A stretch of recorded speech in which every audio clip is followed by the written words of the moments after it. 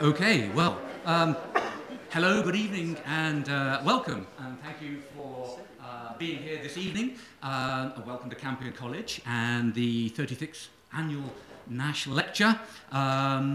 The stage is set, I think it's fair to say, for a very enjoyable evening after a very enjoyable day for February in Saskatchewan, remarked on a number of times during the day. But nonetheless, I think it's probably at this stage, the less I say, the better. We can get on to more interesting things. So I'll immediately call upon Dr. Anne Ward to introduce our speaker.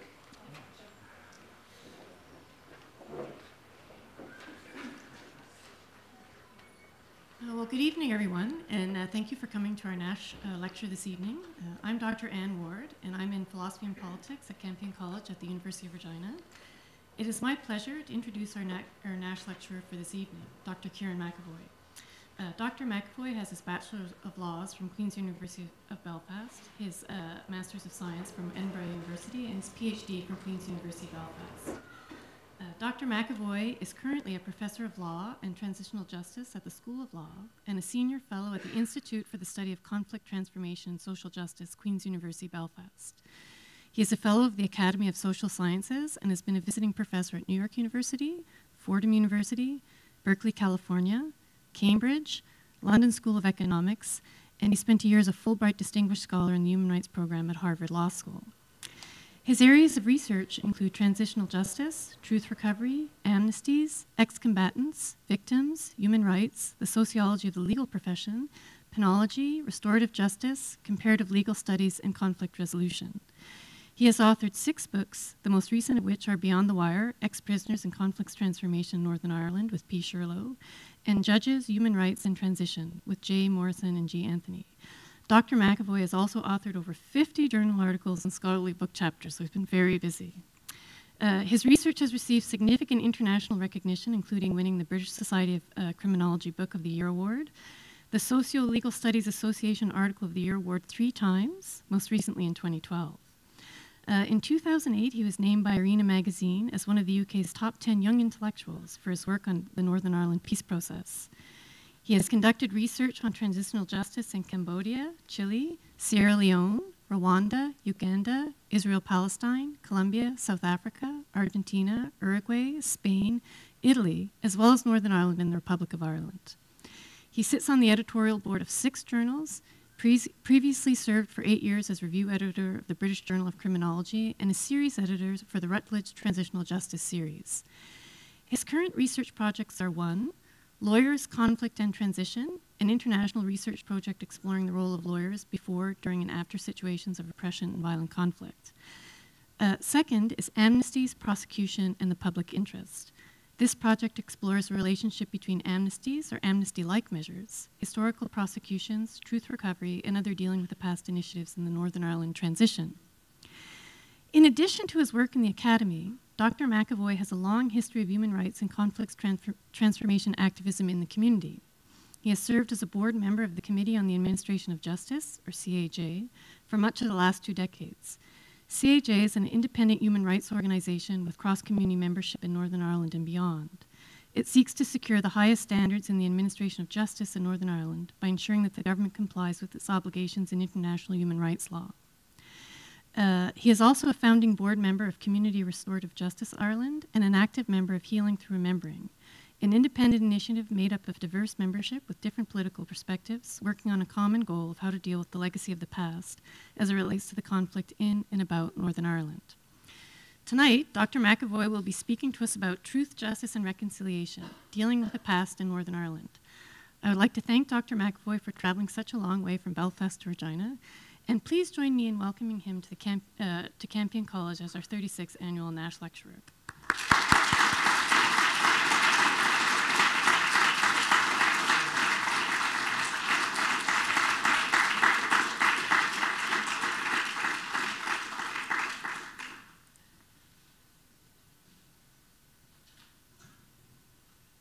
Thank you very much for that, Anne, and thank you to John and Lee and other colleagues here at Campion for this very generous invite. I'm delighted and honoured to be here tonight. Before I start, I should say, historically in Northern Ireland, we were very proud of our parochialism. In fact, we celebrated it. We had two things we celebrated. Number one, our own parochialism, and secondly, the intractability of our conflict. We took a perverse pride in both of those things. One of the ways in which we moved out of our parochial comfort zone, and where our conflict moved towards transformation, at least, has been through a process of internationalization. Actually, our politicians moving out of their own comfort zone and going elsewhere, and also international actors coming to Belfast and helping us out. And amongst the people who made a very significant contribution in that were two very distinguished Canadians, Mr. Justice Peter Curry, who I'll talk about later in the lecture, who did a lot of very significant work on dealing with the past, and also General John de Chastelain, who chaired the decommissioning process for getting rid of paramilitary weapons in Northern Ireland, and both of them made a huge contribution, and men of impeccable integrity across the piece. The other thing I should say, and maybe John or Anne, who are in the front row, can stop me, when Irish people start to talk about politics, we get excited. And when we get excited, we speak even faster. And so, if you see me starting to speed up or just do something like that and kind of calm me down. And if anybody, it's a small enough venue. If you're having difficulty following what I'm saying because of the accent, just put your hand up. North Americans, I think, and both in the States and in Canada, in the past, I've given talks, and I've realised at the end that people got about 30% of what I was saying. And they were just too polite to say, So I said to John earlier on, I read on the plane coming out, the big bank HSBC, they were introducing some software, it was like telephone banking stuff basically, but they've had to go back to the drawing board in Northern Ireland because the software cannot be designed that actually understands what we are saying. It's true, they have just given up. I mean, you can imagine the millions that they've spent on this. The software cannot understand what we are saying. So anyway, if I'm going too fast, or if you just aren't, just put your hand up and I'll slow it all down. Okay? So thank you. So the talk will be split into three parts. The first is a brief background to the conflict. I'm conscious that there'll be people in this audience who know an awful lot about the Irish conflict, and I know there'll be people in the audience who perhaps don't know as much. And so I'm not going to take anything for granted, and you'll get a very brief background, enough to make sense, basically, of the conversation on dealing with the past. In the second part, then, I'm going to talk about our efforts to deal with the past, what is sometimes referred to as the piecemeal approach to the past. We don't do anything simply, right? So we have spent over a decade negotiating how we should deal with the past.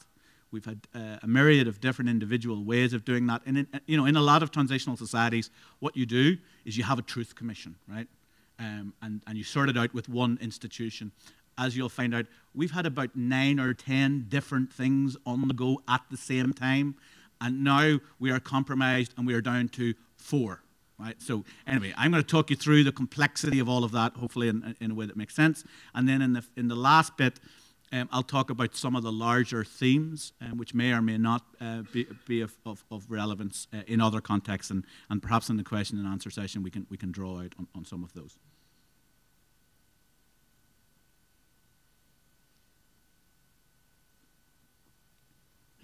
So the Northern Ireland conflict. Well, one of the issues in dealing with the past is, when do you start? What's the start date and what's the cutoff date? For the sake of brevity, I'm starting here in 1969 and up until 1998, when the Good Friday Agreement was signed. Obviously, violence has continued beyond the Good Friday Agreement. There are so-called dissident Republican organisations who are opposed to the peace process, who have continued to engage in acts of violence, albeit on a dramatically reduced scale. Also some loyalist violence, but anyway, we'll take that period as the conflict, 69 to 98. Our current population is 1.8 million. It's a very small place, for those of you who have been there. There were 3,600 deaths as a result of the conflict, 47,000 people injured, 35,000 people who went through the prisons. What that means is, in such a small, condensed place, huge numbers of families have been directly affected by the conflict, either having lost someone or someone injured or having experienced a bomb or something like that, or had family members go to prison. So the scale of the conflict in terms of its ferocity is also, it's magnified by the fact that the place is so small, and also that the fact that the conflict was fought by the working class by and large. So there are particular areas, working class areas of places like Belfast or Newry or Derry or certain rural communities which are disproportionately affected by that. And so the conflict is felt very intensely in certain areas. The population has the two principal communities, the population numbers have come closer. So in the most recent census figures, you're now looking at people who 48% of whom would identify as having been brought up Protestant. That doesn't mean they're practicing, but they were brought up Protestant. 45% of the population. So it's become quite close together in terms of the numbers. And actually, for the younger generations, actually it's majority Catholic. So Queen, for example, the university that I teach in, is a majority Catholic university now. That wouldn't have been the case historically. In terms of our undergraduate intake, a lot of Protestant kids actually go to be educated across the water, go to England. And so, anyway, the majority of the younger population is actually Catholic at this stage.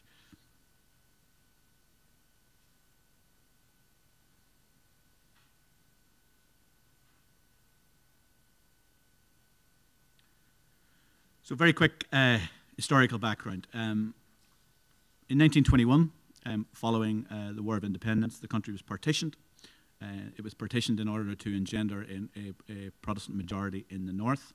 So from the historical province of Ulster, it was 9 counties, 6. A border was drawn around 6 counties within which there was a majority Protestant population. And from the get-go, the unionist leadership of the jurisdiction saw the creation of the political structures as a Protestant parliament for a Protestant people. So at that juncture, the Catholic community was roughly a third of the overall population. But in terms of the way in which the Catholic minority community was dealt with, there was systemic discrimination against Catholics in terms of jobs, in terms of housing, in terms of expressions of culture, and in terms of the justice system. So the police, the Royal Ulster Constabulary, was viewed by many in the nationalist community as the armed wing of unionism, in effect. They saw their primary responsibility to police the seditious and disloyal minority who the political culture and the political organs of the state saw as trying to undermine the state, essentially, and to join with the rest of Ireland. The legal framework was such that there was a permanent emergency legislation. So from 1921 onwards, permanent emergency legislation, which, for example, always allowed internment without trial for suspected political dissidents. And what you have is, within the parliamentary structure at the time, you have a nationalist party which is very small, doesn't really have any purchase or voice within the operations of government, and it's the same at local council level. There's significant amounts of gerrymandering within local councils. Local councils would have been in charge, for example, of the allocation of housing, and so there was a requirement that people had to have a property to own property, basically, to get a vote and so on. So the structures of the state, both in terms of the macro governance structures, in terms of the jurisdiction as a whole, but also at the local government level, were all systemic and exclusionary. In the 1960s, significantly influenced by the American civil rights movement, there is the beginning of a mass mobilization in seeking an end to discrimination for jobs, in the allocation of housing, and a range of other social and economic issues. But these protests, as they were, I mean, people used to sing "We Shall Overcome," and it was very heavily influenced, actually, by the American tradition. But it was non-violent. It was non-violent protest in the 1960s. What happens, in effect, is that the state overreacts hugely to this threat to its authority, both in terms of the way in which the police policed these public order demonstrations, but also in terms of what you had at that juncture primarily led by Dr. Ian Paisley, who subsequently became First Minister of the jurisdiction, You had counter demonstrations by loyalists countering these what they termed disloyal civil rights marches. The Unionists were totally convinced that the civil rights movement was a front for the IRA. The IRA, by this stage, was a pretty moribund organisation. In all honesty, there had been an IRA campaign between 58 and 62, which had been a military disaster. And so the IRA still existed as a structure, the Irish Republican Army, the principal Republican paramilitary organisation. But the Unionists overreacted to the threat to the authority of the state, and the police overreacted. Basically, extremely violent reaction to these peaceful marches, and also not policing the counter demonstrations either, so joining with the counter demonstrations in some instances. And long story short, what happens is that by 1969, it appears that the local authorities have lost control of the situation. There's endemic rioting and so forth, and so British troops are deployed onto the streets of Northern Ireland to assist the Unionist government at that juncture to regain order, to regain public order. So the army are sent in as a support structure for the police at that juncture. The army are treated as in another colonial conflict. So the troops a lot of these troops would have had experience in the British empires in Cyprus and Aden, Kenya, and other places, and they responded in kind. So they have very brutal tactics, very poor at public order issues. They responded as if you deploy troops into that kind of particularly urban environment, it was predictable what might happen. And so most famously on Bloody Sunday in 1971, you have 13 unarmed civilians killed and 13 others injured at a civil rights demonstration.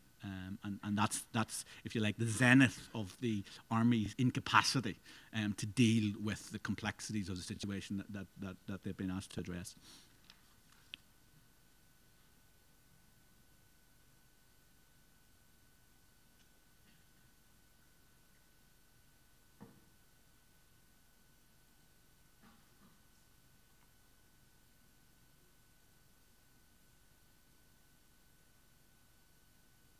My mouse is not working.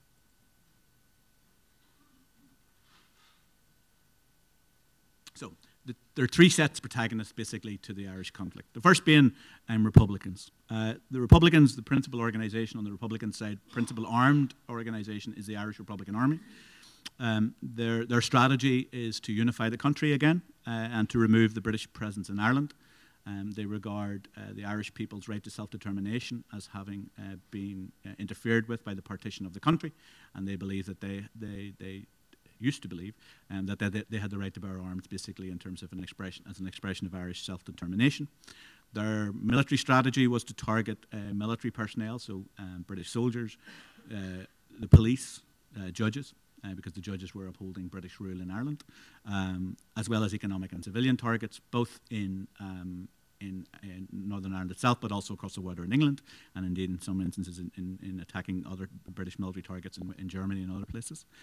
I've done a lot of work over the years with both Republicans and Loyalists, and one of the things that you see in the culture of the Irish Republican Army of the IRA, it's a highly militaristic culture, and so throughout this period, there is a fixation on the next big weapon. It's kind of like, I don't know, I was going to say something about the National Riflemen's Association or something, but there is a almost Freudian kind of affection, stroke affiliation for kit, for weaponry, and it's a very militaristic notion. And in effect, what you have throughout the 1970s, 1980s, they spend a lot of time and energy in trying to get the next big thing, the next big bomb, the next sniper rifle.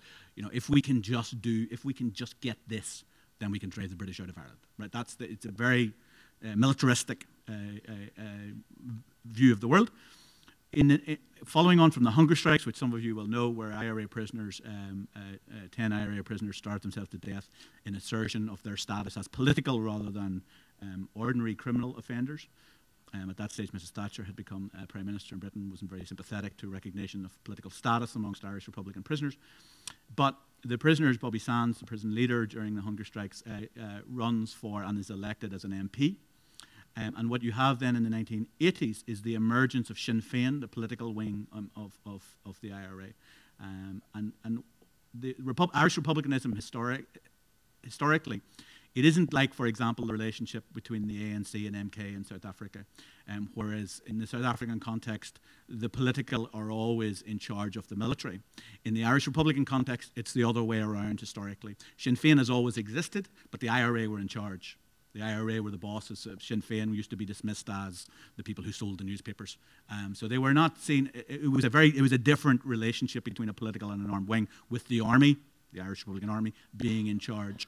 And so when Bobby Sands is elected, the leadership then, as now, Gerry Adams and Martin McGuinness of the Republican movement, see the capacity for a joint strategy of armed struggle and political struggle at the same time.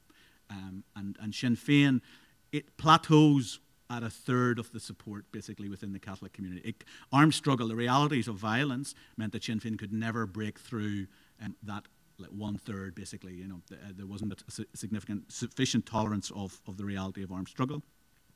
You have the IRA becoming, throughout the 1980s, ever more technically proficient at mayhem, ever more technically proficient. They figure out the technology for making very, very large bombs. Like bombs, you know, like which can create a lot of damage. So at its zenith, they're able to plant bombs in London, which will cause £200 million worth of damage, you know, in one bomb. And in their terms, with minimal civilian casualties. In this particular bomb, 2 people were killed. And so they're not trying to kill civilians. Of course, they are, at the very least, negligent when civilians are killed. But you cannot, in their terms, in military terms, and I read a lot of biographies of former military personnel and so forth, you can see amongst the British military establishment a significant amount of respect for the IRA as a formidable foe. It's very, you know, they're a serious military opponent. But no matter how much kit they get, how good they are at creating mayhem and violence and so forth, they can't tilt the axis. They can't drive the British out of Ireland. And there's a recognition amongst the Republican leadership by the late 80s, with Adams and McGuinness, that they cannot tilt the axis. The British are not going to leave at the end of a bomb or at the end. It's not working. And so with that, I mean, I'm summarizing very complex history here within it, but what you have is a realization at leadership level that armed struggle is not going to do it, and that you're heading towards political struggle. That is the only way forward. That's a complex history, but basically that's what happens. Is McGuinness and Adams managing this transition within the broader Republican movement, where Sinn Féin becomes the lead partner and ultimately the only partner. The IRA go out of business in terms of military stuff. That's what happens in the peace process, but it's a long and complicated one.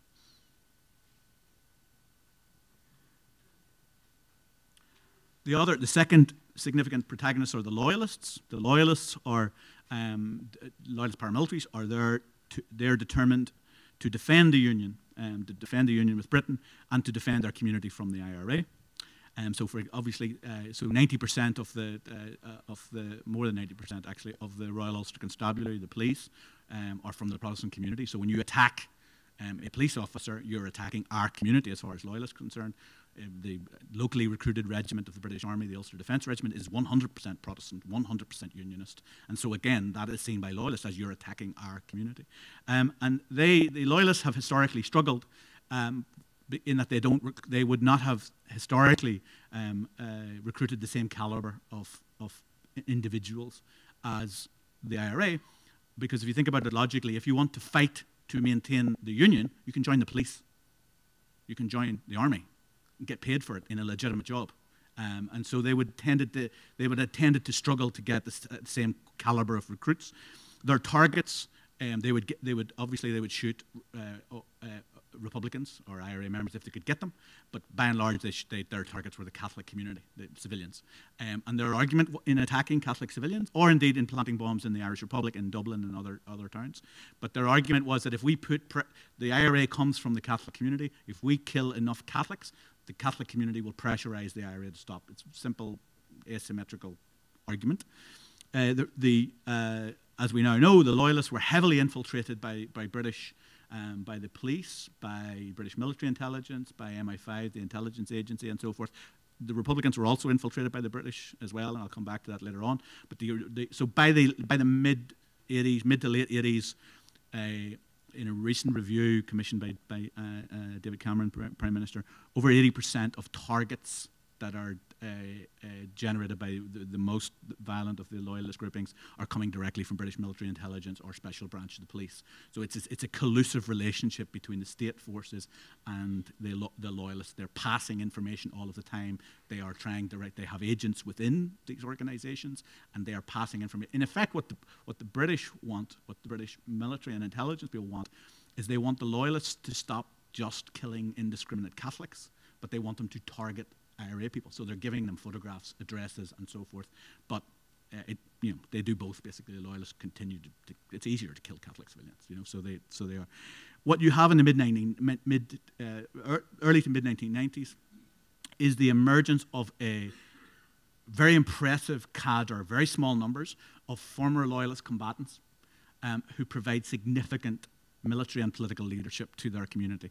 They don't have the same strength and depth as the Republicans on the other side, but they provide significant leadership as we get into the political negotiations phase, and in terms of taking the loyalist organisations towards a ceasefire. And they, because they're less in number, they're high levels of burnout. They're carrying a significant responsibility. These very impressive band of former loyalist combatants who are trying to lead their communities out of violence.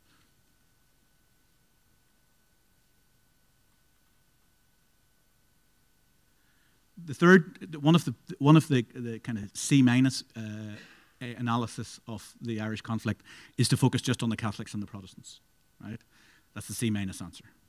The other protagonist, it was a triangular relationship. The other protagonist was the state. The British state is not a neutral protagonist in this at all.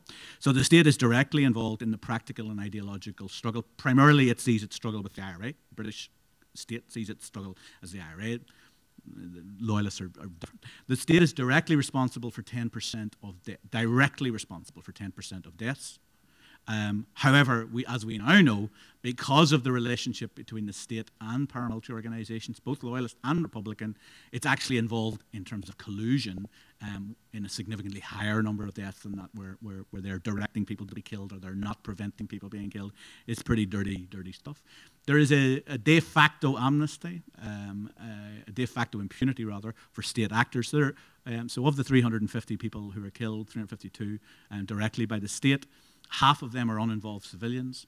Only 4 state actors ever go to prison as a result of those.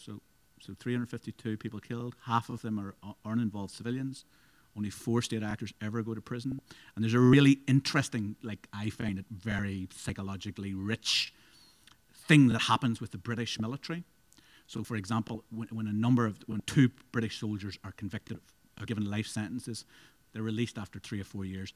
They continue to be paid while they're in, and one of them gets promoted.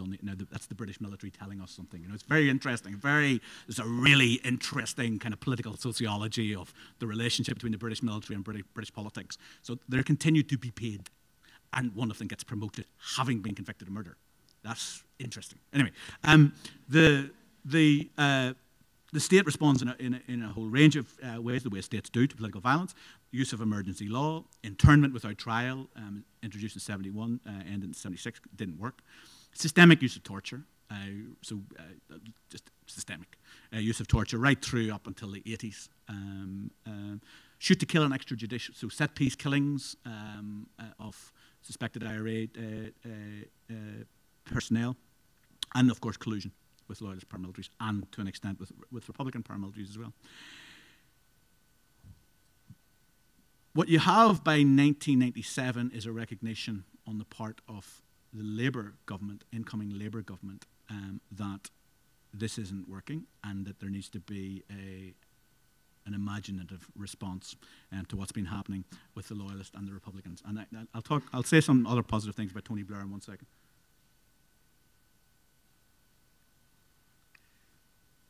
1994, the IRA called a ceasefire. The Loyalists respond a month later, also calling a ceasefire. In 96, the IRA ceasefire is ended. It's ended with a big bomb in London. The reason the IRA offer for that is that the Tory government, as it was under John Major, which has a very small majority and is reliant upon unionists in Westminster to survive, hasn't responded with any imagination to the ceasefire. So when Blair comes in '97 with a huge Labour government majority, he has the majority to respond imaginatively and does so. So by 1998, we have the Good Friday Agreement signed, which formally ends the conflict, in effect, under the chairmanship of Senator George Mitchell. A lot of support from the international community, as I said, President Clinton, the European Union, and others. The agreement itself is a fascinating piece of political architecture. It does all kinds of interesting things. Prisoners are released. So part of the terms of the Good Friday Agreement were that prisoners belonging to factions on ceasefire will be released within 2 years of the agreement being signed. So regardless of how serious the offences that they've committed, and these are often multiple murders, everyone's out in 2 years. It also says that anyone who is convicted thereafter of pre-98 conflict offences, so if, for example, you weren't in jail but you're caught subsequently, you're only going to serve 2 years. And I'll come back to that in a moment. But so the 2 year was the cut-off point. It was a very big deal, as you can imagine, a very difficult issue to sell to victims in particular. We have the creation of a Human Rights Commission. We have the incorporation of the European Convention on Human Rights into domestic law via the Human Rights Act. We have dramatic transformation to policing structures. We do all kinds of really creative and complicated things constitutionally. It's a fabulous piece of work, really fabulous. So speaks the objective social scientist, but it is. It is a fabulous piece of political architecture. The one thing that isn't in it is dealing with the past. We don't have a truth commission as part of it, right? We don't have that. And I've interviewed all the political actors who are involved in the negotiations, and the response is always the same. Kieran, get real. It was hard enough to do it with everything else that was going on. The idea that we would also deal with the past in one go, it wasn't politically viable. And I think they're right. I think that's a perfectly viable argument. But we didn't deal with it, and we have been dealing with not dealing with it ever since.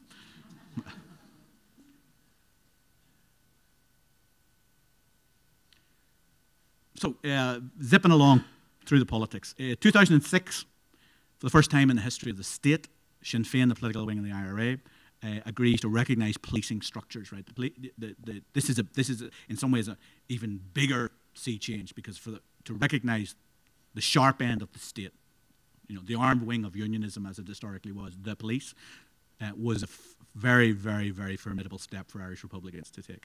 And so Sinn Féin go on the policing board, which is a governance structure overseeing the operation of policing. And this allows Sinn Féin and the DUP, the Democratic Unionist Party, led by Ian Paisley, to share power. Now, for those of us who grew up during the conflict, the idea that Martin McGuinness and Ian Paisley would sit down and share power, you would have thought you were on drugs if somebody had suggested that. It was really, for that to happen, for any of it was, and they became friends as well. I can't tell you how big a deal that was for us. But again, it's 2006, we're still not dealing with the past, right? The past is not it can't, and again, there's some discussion, well, can we try to do something? It's not happening, right? So it's too big a deal, it can't be dealt with. So what did we do?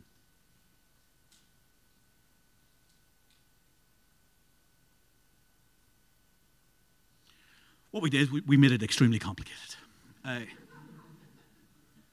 So we set up there are a number of public inquiries, and a public inquiry in our jurisprudence means the same as it does in Canada broadly.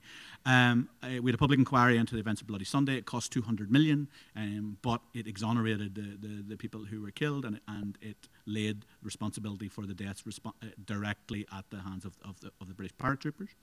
Mr. Justice Curry, who I mentioned in the introduction, was also brought in by the governments, the Irish and British governments, to review a number of particularly controversial killings, including the murder of human rights lawyer Pat Finucane, Rosemary Nelson, and a range of others, and two cases involving alleged collusion between the state in the Republic, in the Irish Republic, and the IRA. And he did recommend a series of public inquiries into these one-off events. So what you're seeing here is piecemeal, one-off events being dealt with by a range of public inquiries.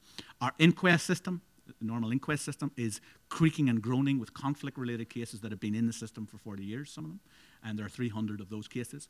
And for inquests are quite limited way of, in terms of what a judge can or cannot do, but they do have quite strong, compelling powers for the state to deliver information that it has in its own archives. So that has become a big battleground. The IRA were involved in killing and disappearing a number of people.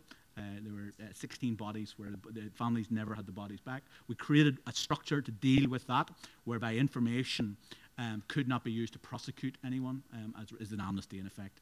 And that commission has worked. So basically the IRA created its own internal investigation unit, and there was a lot of liaison back and forward between this mechanism and the IRA, and 13 bodies of the 16 have been returned to the families. But it was what it was. It was an amnesty in effect, for a narrow amnesty, but an amnesty. We have a very robust organisation or institution, rather, called the Office of the Police Ombudsman. The first holder of this post was Dame Nuala O'Lone. And its job is to investigate both contemporary and historical allegations of police malfeasance. So anything where the police are alleged to have been involved in, for example, murder, torture, or other things, this organisation does that investigation. It also has very strong policing powers. It has the same powers as the police themselves in terms of investigative arrest and so forth, also compellability, getting access to intelligence files and so forth. There are 300 cases in that, going back to the conflict. The former Chief Constable, Sir Hugh Ward of the Police Service in Northern Ireland, took a very bold and, from my view, an imaginative step in setting up a big cold case review. You guys have cold case reviews here, I imagine, in policing structures where you look at an old case. And so he established a mechanism called the Historical Inquiries Team to do that for every conflict death, right? Massive undertaking, using contemporary policing and forensic techniques to go back and look at all of these old cases. Not necessarily with a view to prosecution, because prosecutions are extremely difficult to achieve, and I'll come back to this for historical cases, but more in order to provide as much information as possible. Every family member for a HET case receives a report, and that report is designed to, as much as the state can, in terms of, obviously there are responsibilities to protect life, so no one is named in these reports, but you can get a lot of information, and sometimes that's what families need for closure, and using contemporary policing techniques. The HET was wound up in 2013-14 because basically it was failing to deal properly with cases involving state actors. It was failing to deliver those, because it's not an independent mechanism. It was reporting to the Chief Constable, and therefore in cases which were dealing with, for example, the Army, or in other cases where there were collusion allegations, it failed to come up to the benchmark in terms of the required level of independence, and was actually wound up because of lack of public confidence. But it was still an interesting, I'll come back to it. And also we've had loads of community stuff going on in terms of oral history archives, lots of energy within civil society, right? So all this is a really complicated, sometimes if I'm doing a talk like this, I would do a diagram, but the diagram became unmanageable. I couldn't get it all on one slide. Anyways, narrative is probably better. It's a complicated piecemeal approach to the fact that we haven't dealt with this.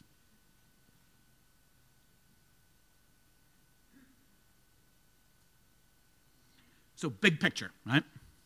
Coming towards the last bit now. I mean, 4 efforts to broadly do a big picture, try to solve, but let's try to bring it all together. First was a civil society initiative. The organisation Healing Through Remembering did a big piece of work suggesting options for dealing with the past in Northern Ireland. They brought in a lot of comparative analysis and produced a massive report and blah blah blah. I should admit I wrote it, so I have a dog in this fight, you know. But anyway, we did a lot of work and blah blah blah. 2007, Tony Blair set up a group called the Consultative Group on the Past. There's 2 gentlemen in the middle picture there. Dennis Bradley, who's a former Catholic priest, and Archbishop Eames, who's the former head of the Church of Ireland, so Catholic and a Protestant clergyman, with a group of other civil society people. So Blair appointed them, and they spent 18 months doing extensive consultation, and they came up with a version of something that the Healing Through Remembering organisation came up with the same, and they're very upfront about, you know, nobody's starting from scratch here, you borrow on what went before, and they proposed a legacy commission. You know, it's like, I think if it walks like a duck and it quacks like a duck, it's a duck. So it was like a truth commission, basically, but we couldn't call it truth commission, so we called it a legacy commission. Anyway, that body, that failed because of a recommendation contained in the body of the report that all the family members of anyone affected by a death in the conflict should receive a £12,000 legacy payment. And that included, for example, the mothers of IRA personnel or loyalist people who had been killed. Because the consultative group in the past thought that it would be too invidious to distinguish the grief of one mother versus another mother, or one partner versus another, and so forth. That was a political mistake. That piece of work got torpedoed below and never recovered, basically, even though they pulled that bit out very quickly, but it never recovered from that.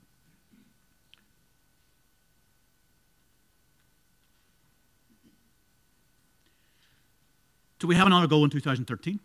We bring Richard Haas, who's an American diplomat, and Megan O'Sullivan, also an American State Department, together, and it brings together primarily the local political parties for intense negotiations on a range of legacy issues, including dealing with the past. The British and Irish governments during these negotiations took a back seat. For some people like myself, that was an obligation of responsibility, and it was a mistake, a political mistake. So they did 7 drafts. I have each draft. I'm the only nerd in the world who cares, you know. Like you're looking around your study and you go, what am I doing with all of this? I have all 7 drafts. And of course, they were all confidential. I shouldn't really have said that. Anyway, 6 months of negotiation, 7 drafts. This proposal, Haas and O'Sullivan draw on the consultative group in the past, which, you know, so it's a, what's that word, palimpsest? You know, like it's drawing on what's, overwriting what has gone before, and they can't reach an agreement. You're seeing a theme here.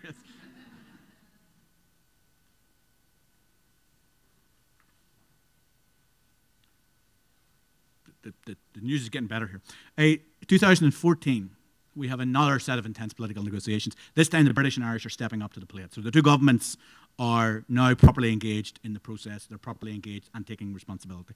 And what comes out of the Stormont House Agreement are 4 mechanisms. The 4 mechanisms I mentioned at the start. So we're as I say, like, think about this as a kind of a disaggregating of a truth process.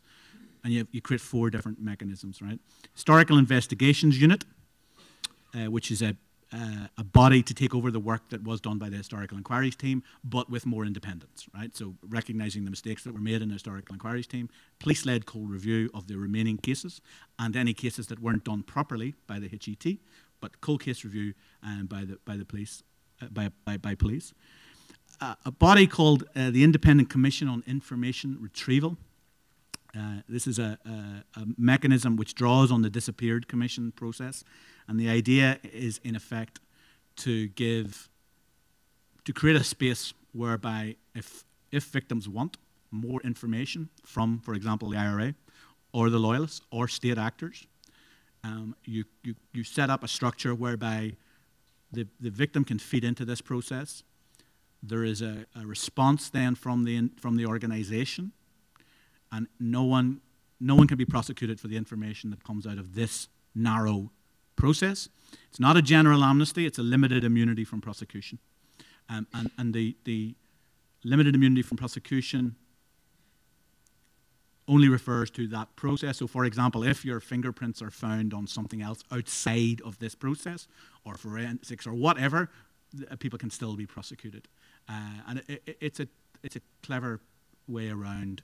Basically, for unionists in particular, and for some elements of the nationalist community, the word amnesty is a no-go. Can't be done. You can't go there politically. So we had to find creative ways of getting around that issue. And actually, a number of us who were working closely on these issues came up with a way of framing this, which made it as British as Finchley. Maggie Thatcher once famously said in terms of that Northern Ireland was as British as Finchley. And so one of the issues around framing some of these issues is if what you do looks too much like transitional justice, that's for some elements, particularly in the unionist community, that's a no-go. But if you can frame something as, actually this is as British as Finchley, it's nothing to do with all that, whatever transitional justice is, foreign stuff.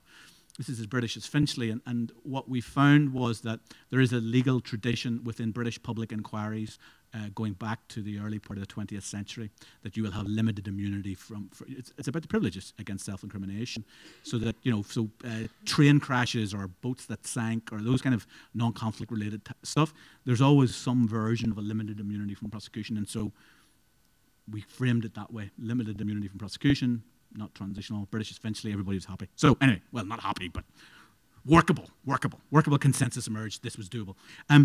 The establishment of an oral history archive to allow a space for storytelling and to allow people to capture their narrative, personal, familial, or social narratives, and a body called the Implementation and Reconciliation Group.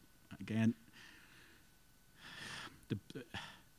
the issue here in the negotiations has been a contest over who gets to write the history, who gets to write the narrative of what happened during the conflict, because we have binary opposite views of what happened during the conflict between nationalists and unionists. There's binary and the British. So there's 3 different versions of what happened during the conflict. And so the compromise around this was to create a body. The body is made up of political nominees, right? So it's the one space where academics, we were seen as neutral. So the Stormont House Agreement actually stipulates that a group of academics, independent academics, will report to another body and will be involved in writing the big picture narrative. And it will draw on the evidence from the other mechanisms, for example. So you'll have information coming out of the Historical Investigations Unit. So these reports obviously will be in the public domain. You will have information coming from the ICIR, the Oral History Archive. All of this, then academics do what we're supposed to be good at. We take all of this data, all of this information, and we pull it together, and we make it thematic. We look at themes, and themes can be generated. So an obvious theme is collusion, is a big theme in our conflict. But a theme, for example, that a lot of unionist politicians and activists are interested in is, for some, they believe that the IRA was involved in a deliberate campaign of ethnic cleansing, as they term it, on the border areas to drive Protestants out of farms, basically, who owned land. And so that would be another obvious theme. Another theme you would expect would be on gender, and gendered violence would be in any kind of truth recovery process nowadays. So anyway, the themes are there to be generated. So this is it. The 4 bits of it are all meant to intersect. We're almost there, right? We're getting so close to the wire, getting us over the line. Everybody's getting very excited. Well, those of us who care are getting very excited. We're getting really, really close to the line. And then there's a lot of slips between lip and cup on this stuff. And so my understanding from sources close to the negotiations is that the British government attempted several times during the political negotiations to have the word national security included in the Stormont House Agreement, i.e. that the government would be able to redact information that would be provided to families on the basis of protecting national security. Having failed to get it into the agreement, sources close to the negotiations tell me, when the British then introduced legislation, they drafted legislation. I should say that myself and others, we drafted our own version of legislation as a kind of counterweight to the official legislation, because we'd been caught before that. What happens is basically it's life. The political negotiations are so intense. The deal gets done. Everybody goes, What happens then is the rats get gnawing at that, and so sorry, that's a terrible way to describe civil servants, but the civil servants get drafting at it. And then you see the sections and the subsections, you go, what? How did that, from that agreement, end up in that? Because we'd been caught before, we instructed Parliamentary Council, and there were about 7 or 8 of us from both universities and the local human rights NGO, and we had our own. We drafted our own legislation, we launched it in the House of Lords, and so basically it allowed civil society and political actors to see what we hope, progressive version of the legislation, and the British legislation. And ours didn't include the term national security at all. We talked about Article 2, which is the European Convention on Human Rights, protecting lives. So that you cannot provide information to a family member that might result in them being attacked. Nobody gets named, obviously, in any report, etc., etc. But national security is a very nebulous term, doesn't have a particular legal meaning, and that's why civil servants like it, because it's not legally defined. So anyway, we are now at the situation where we are trying to find creative ways of squaring this last bit of the circle. And I can maybe talk a bit more in the Q&A on that. That's where we are, right to truth versus national security. But if we get this one done, then we should have legislation on dealing with the past introduced in Westminster in September, October. We're in the election cycle at the moment. There's elections happening in the north. There's elections happening in Dublin. You may have noticed that British politics is quite obsessed with whether or not to stay in the European Union. So you get two ways of reading that. You could think this could be quite a good time to slip something through. There's a lot of stuff happening, you know. It's kind of, that might be what, or it may be difficult to get the different institutions like lined up to get this bit done. Okay, so I'm going to finish now for about 5 minutes. Is that all right? Like just to do some more thematical stuff. Yeah. Okay. Don't worry, I'm not going to go into detail on all of these. We can do it. I like that picture.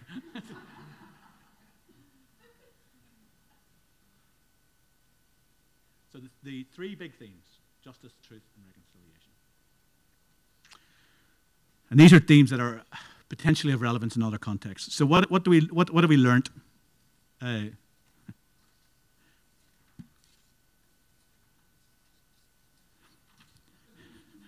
skipped a lot of stuff. Any of you ever seen the Coen Brothers movie Burn After Reading? You know the Coen Brothers movie? Yeah. Do you know at the very end of that, it's brilliant. It's a very complicated film, but at the very end of it, the leader of the CIA is talking to his friend, and he said, "So what have we learned after all of this?" And his friend goes, "I'm damned if I know." so we're at the what have we learned phase now, you know? So what have we learned after all these twists and turns? On the issue of justice, I think we broadened the conversation at home away from justice as being seen as simply synonymous with prosecutions. As I said earlier, the Good Friday Agreement requires that no one's going to serve, for pre-98 offences, no one's going to serve more than 2 years anyway. What that means in practical terms is that if you're prosecuted for conflict-related offences, and say you're held on remand, there is a chance that it takes a while. I was reading something in the paper here. I think you've issue as well with remand. People who are not sentenced, you can be held on remand. There's a real chance that if you go through a court case, you've been held on remand for a while, you could walk out of court the same day as the victim, even though you've just been sentenced. Because if you spent 2 years on remand awaiting trial, your release could happen on the same day as you're sentenced, in effect. And so what that has required is having very delicate, sensitive conversations with victims about managing their expectations and about what to expect from all of this. The other reality, the legal reality, is that there will be very, very few prosecutions in any case. Eyewitness evidence is unreliable from years ago, so any decent lawyer will take a coaching horses through that. The IRA blew up the forensic lab, right? So as you know, like if you want to make a case on forensics, it's got to be a clean chain. The evidence chain's got to be clean. And I know if I were a lawyer representing someone, so there's a lot of BBC footage of the lab when it was blown up. They put a very big lorry full of explosives outside it and they blew it up. And so you have all these bits of paper floating about in the wind. I know I would put that video on if I was defending someone on a historical charge and say, "You think, does that look like a clean chain there? Of, look at the evidence is blowing in the wind, literally." The IRA also blew up a lot of police stations, which also held forensic exhibits. Also, we know that if there are agents involved, and there are agents all over the place, prosecution always falls apart.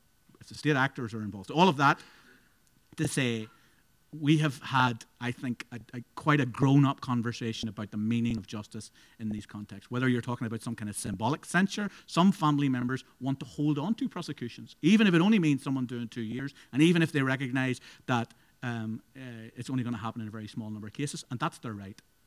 But the broader public conversation has been to broaden what do we mean by justice. And so where we've got to, I think, in these conversations, a lot of conversation now are about the right to truth, about knowing, about maximising the knowledge that people have about the circumstances within which their loved ones died. I know there are philosophers in this room, so I'm going to tread very carefully here on this stuff. I am but a humble lawyer. There are obviously different versions of truth. There's a lot of literature in the transitional justice literature and in philosophy and other disciplines on this.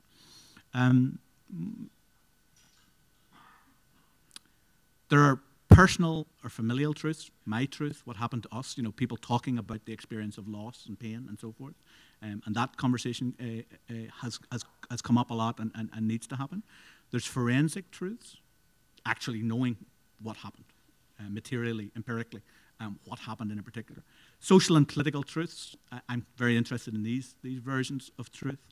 What happened to our society and why. One of the difficulties in our very piecemeal approach is that it's quite difficult to pull it all together. It's quite difficult to see the bigger themes and patterns because you have this atomized version of lots of little forensic truths running around at the same time as families and communities have their version of the truth of what happened to them.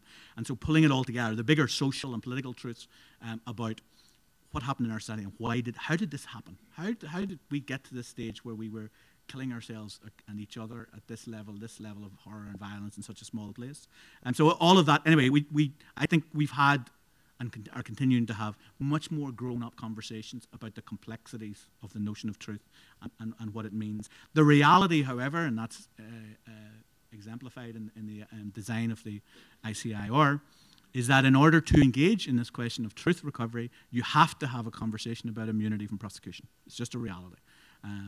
The Attorney General, our local Attorney General, a couple of years ago proposed that there should be a general amnesty. I'm not even sure that's lawful, but he proposed there should be a general amnesty, and it was a lot of noise created as a result of that. Actually, we were working on these issues around immunity and so forth. It was really good politics for us because we were able to say we wouldn't go so far as the Attorney General. He's clearly some crazy lefty. Whoa, that's off the chart for us. But actually, there are other ways in which you can think about limited immunity and blah, blah, blah. So it was a very useful outlier for us that he made that intervention. Overall, where I've ended up on this, and I was an agnostic, to be honest, when I started working on this, borrowing from another Canadian, Michael Ignatieff, Ignatieff talks about, in a very small piece actually, about truth recovery, but about narrowing the space for permissible lies. Rather than he doesn't quite say this, but this is the way I've interpreted it, rather than overselling the product of truth recovery and what it can bring to a context like our own, to think about it in more narrow terms about narrowing the space for permissible lies. Because one of the ways in which we were able to kill each other for so long is because we had lots of permissible lies. We had these binary narratives about what was going on. We were the victims, they were the perpetrators. And actually narrowing the space for that to happen. When Bloody Sunday, when the Savile report came out, for example, there's one particularly right-wing unionist MP at home whose argument has always been that, well, this was an illegal march. So in those days, you had to apply to the Unionist Minister for Home Affairs in order to march at all. And funnily enough, he never gave permission to anyone to march if it was a civil rights march, or very few. So, it was illegal, therefore. So because it was an illegal march, his argument was, therefore, it was legitimate to shoot 13 civilians and blah, blah, blah. Now, that was a morally offensive argument. It was always a morally offensive argument. But the thing that struck me, he held that line after Savile reported, and it looked like what it was. It was no longer a permissible lie. It just was intellectually, morally, and politically untenuous, And that's, so for me, I don't think we oversell all of this truth recovery stuff, but narrowing the space for permissible lies, either at an individual, a familial, a communal, or a political level, I think that's okay. I think that's a big enough one. And the final one, I did a paper. I actually wrote it with my ex-wife. It's called Reconciliation is a Dirty Word. We were not an ex at the time. We were still a couple at the time. But we did a piece together. She's an educationalist, and I was doing that book on ex-combatants, and there was a guy who was a former IRA combatant who's done a huge amount of reconciliation work, as I saw it.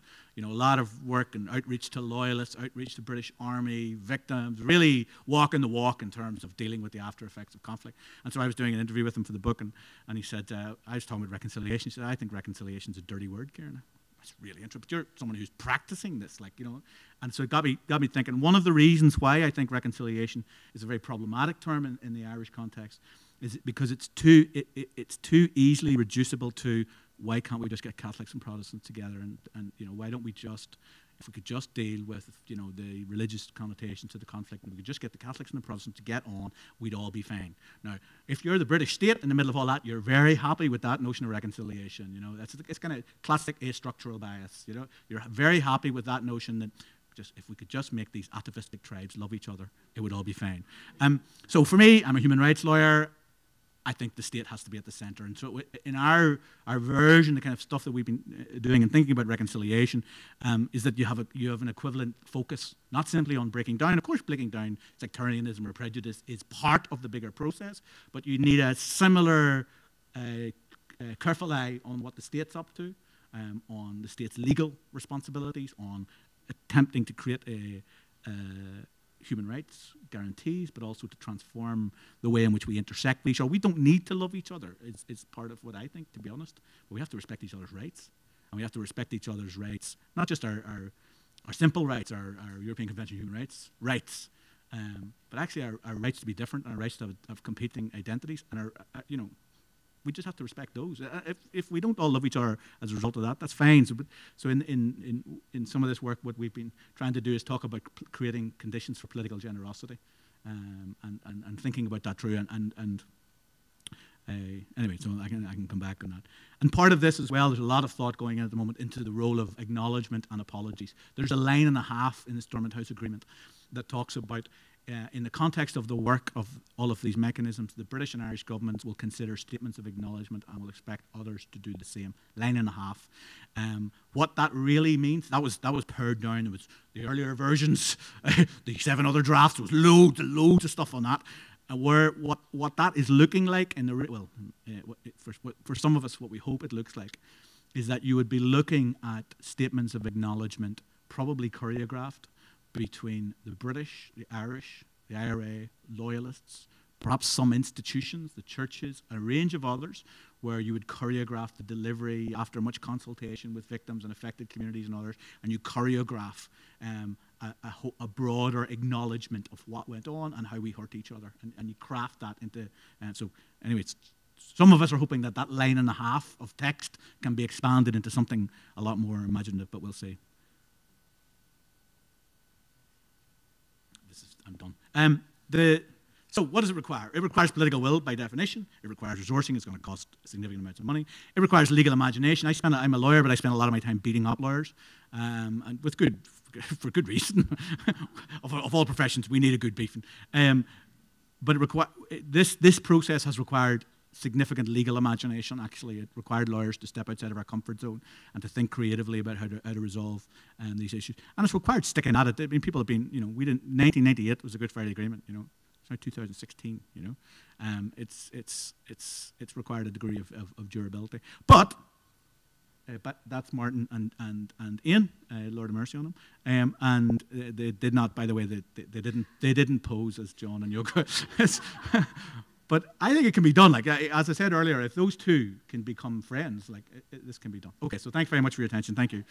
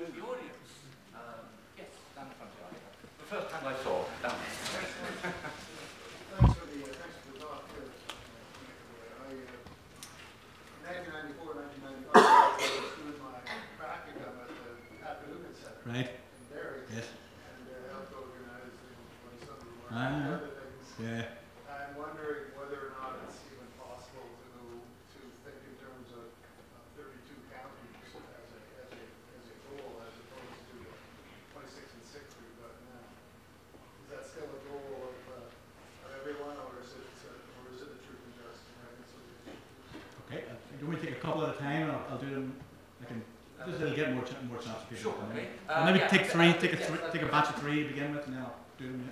Try and remember to speak up as well, so we can all hear the question. Yes, the question. Thank you very much for the informative talk. In 1787, 1787, Lord Sandwich created an uproar in the House of Parliament when he created Irish capacity for rule and autocrat capacity. They didn't think that it was possible for people to do themselves. So therefore, it's been a long-standing problem. Since then, I've followed as the way that the events that occurred from the death of the Sands, 1977, Kieran brought it from South Africa called Quiet Day in Belfast. I was very much moved that way, and she spoke eloquently on behalf of the people. And then there were other areas, but we had some localities in South Africa where we had the Truth and Reconciliation Commission.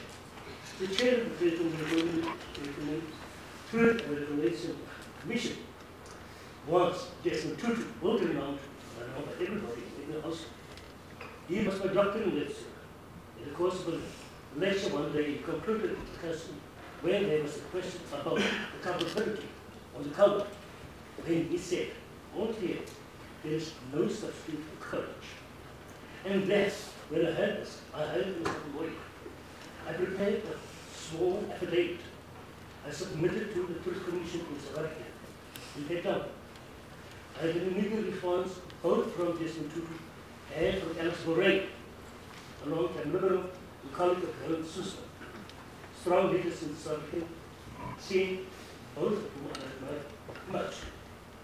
The just and curse my race was principally three individuals whom I had loved very much.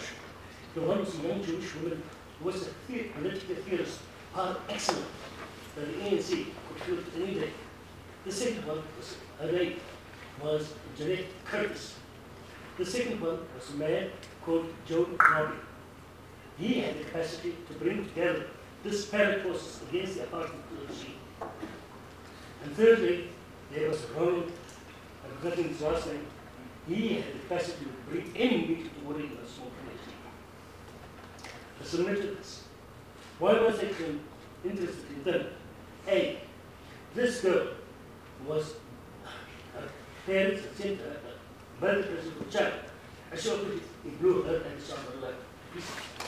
Uncle Joe, I knew of some of the attempts on his life, and I warned him because I gathered intelligence at the time. The third one is brutally murder. So I waited. I had good responses. I said, both from Mr. Tutu and Alex Moraine. They wrote back to me. They said, would like to hear from me. I prepared myself to speak. Because what happened to the truth of reconciliation? A, not simply the truth of what had happened, but state officials can exonerate themselves under any circumstances with collusion from their colleagues, whatever. I wanted to hear what this process was about. And when I saw a mother whose child was murdered by Winnie Mandela's football team, was followed by the cameras into the bathroom at that place, and she was told to go and hug Winnie Mandela, who was complicit in murdering the son. My heart went out there. My heart also went out to the young white woman whose brother was murdered by a South African government assassin, and she had to live with him as a wife. I read to Andre Brink, a fellow writer in South Africa. I told him, it's not what I want to do from all this enemy. But I wanted some resolution, because we had the sustenance of the South African apartheid regime was racism. And I know very, very good people, white people, black people, in South Africa, anywhere in between, who could make this happen. And these people were some of the leaders who could make it happen. Yes, give a specific question in terms of the Irish The context. specific question is this. I have much experience about the peace process because intrinsically it is so, I mean, you're given us the whole process which happens. However, individualized.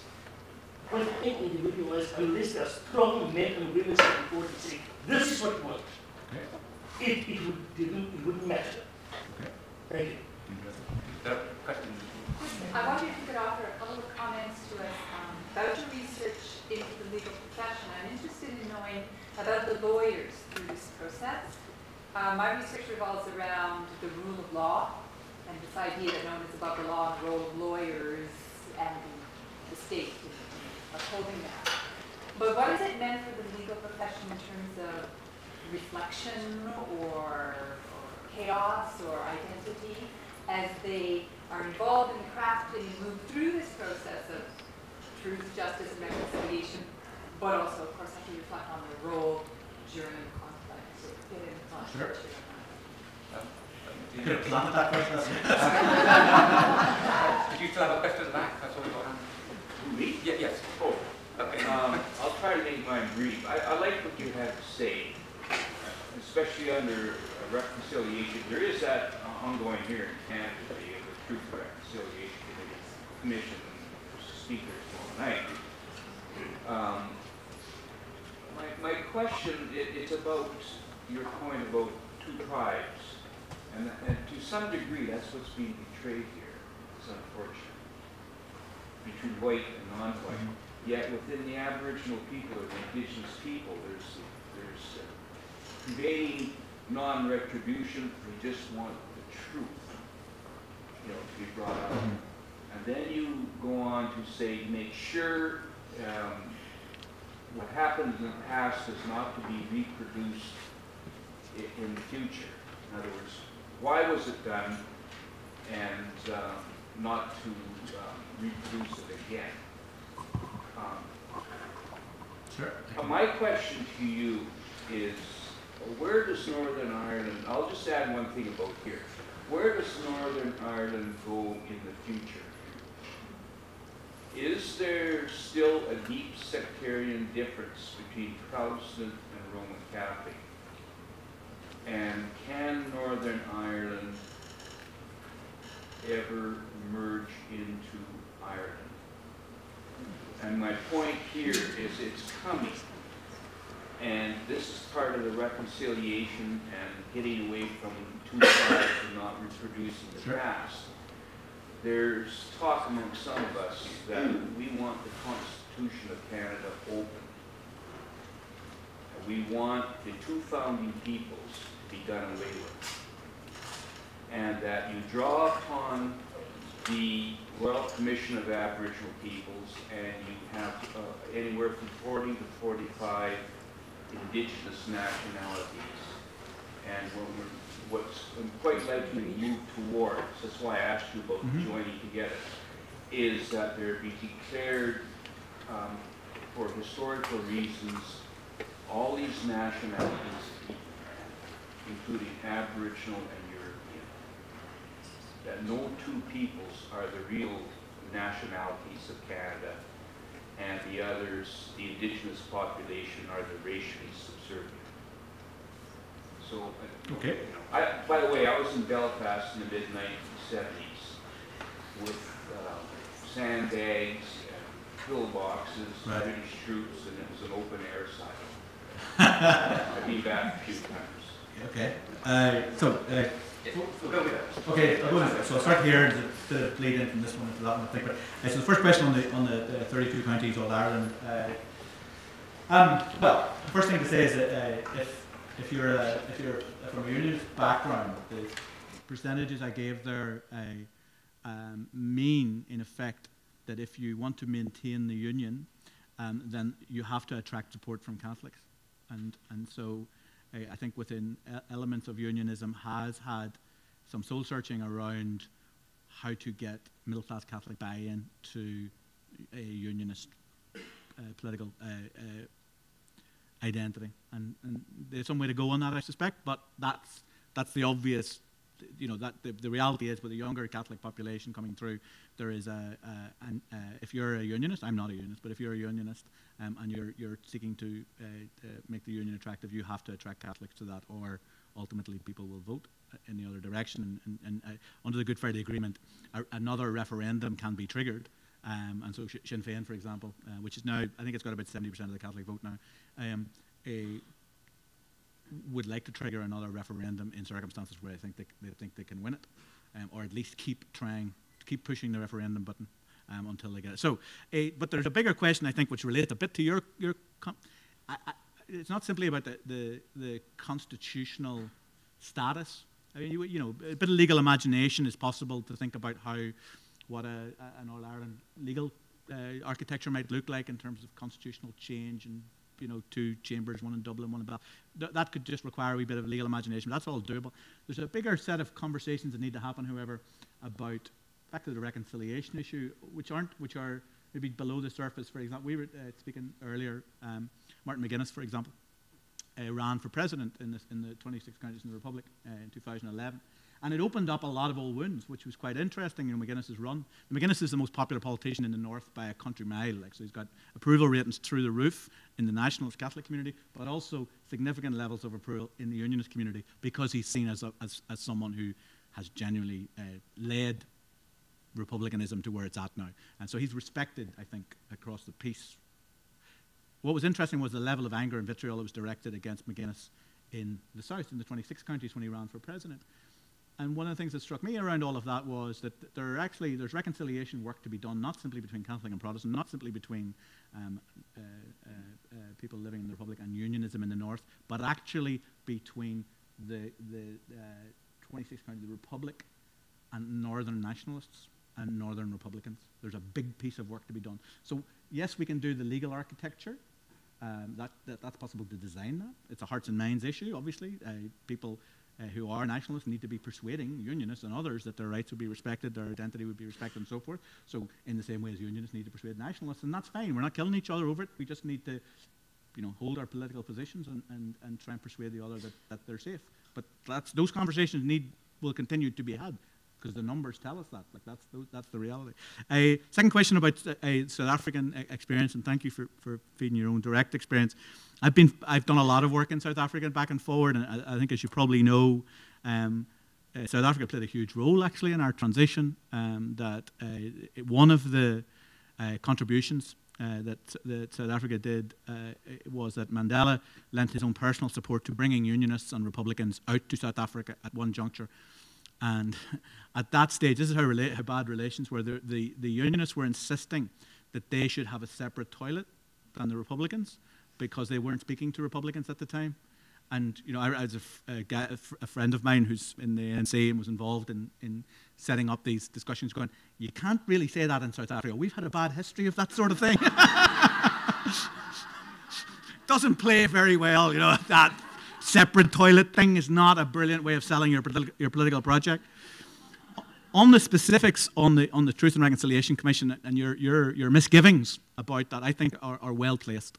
I think all of us who are involved in it, so I've interviewed quite a lot of victims and former combatants and people who are involved in the TRC.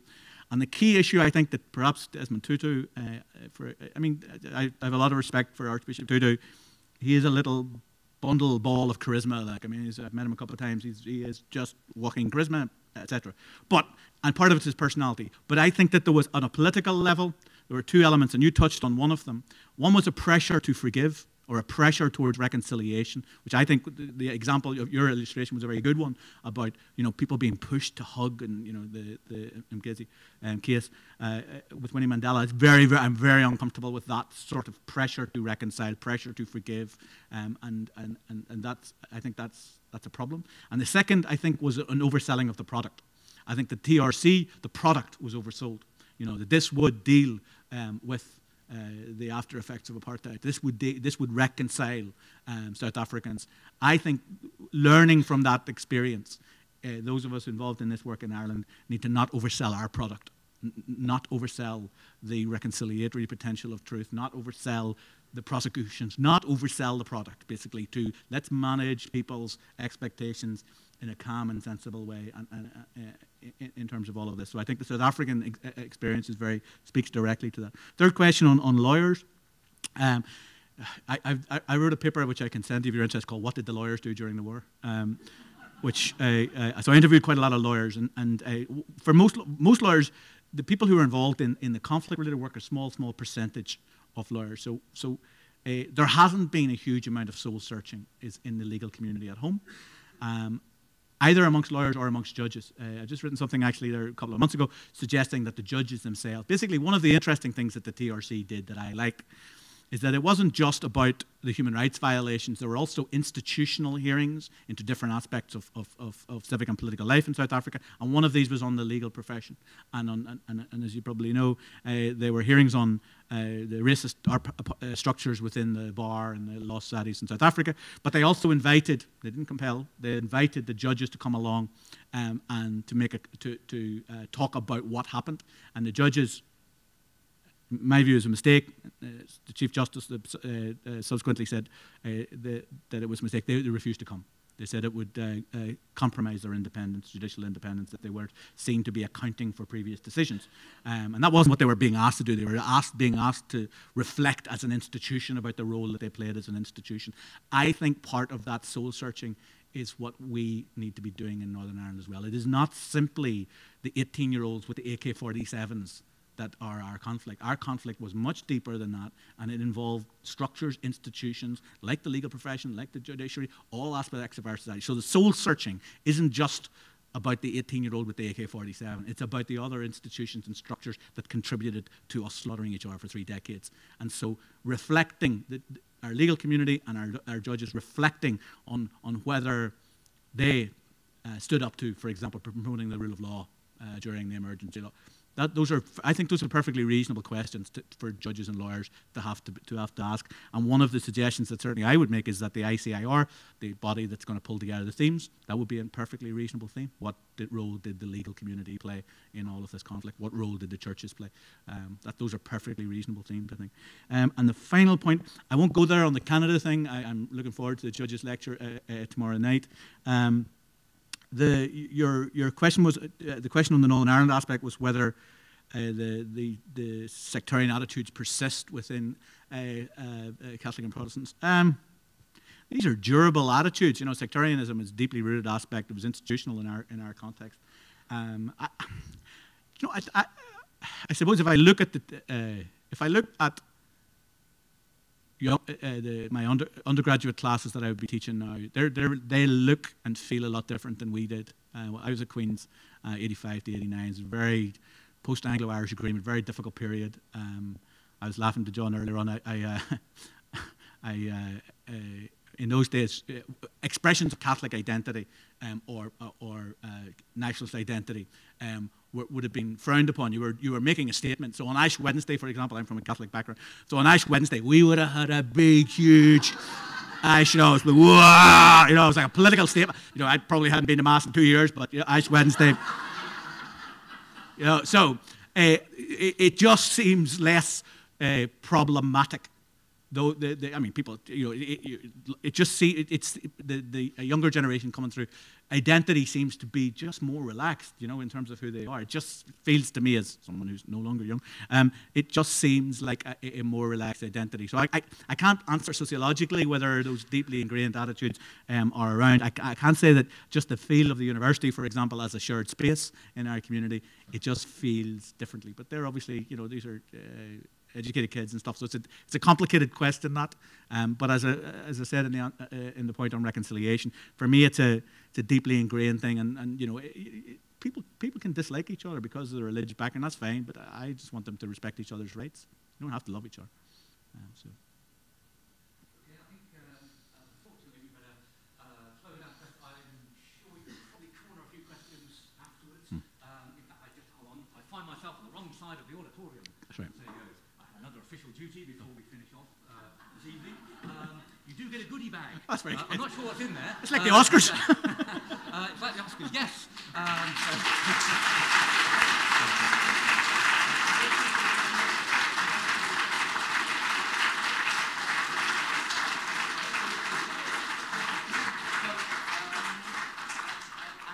So again, thank you very much for an excellent talk. Pleasure, thank you. The only final thing